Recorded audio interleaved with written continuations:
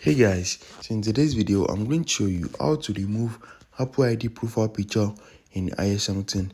So if you recently update your device to iOS 17 and you want to remove your Apple ID profile picture, let me show you how to do that. So the first thing you need to do is open up your settings, and you need to click on your Apple ID at the top right here. So once you click on it, wait for it to load and you need to select your profile picture. Once you select it, if you want to remove it, just click on this cancel and you need to click on done.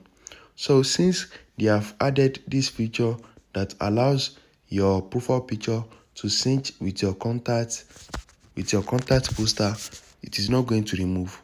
So if you want to remove it completely, once you cancel it the first time, once you cancel it and click on done, click on it again and it's going to add it to this recently used. So guys, can you see that they have changed the background color? So you need to select any of them, and once you select any of them, you need to click on assign to contacts.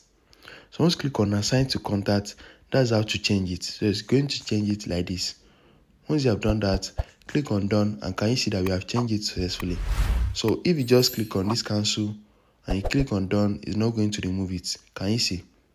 So you need to click on it and change it to any one of this one, and you need to select assign to contact before you can now change it. So it is very easy. Just follow the steps that I mentioned in this video.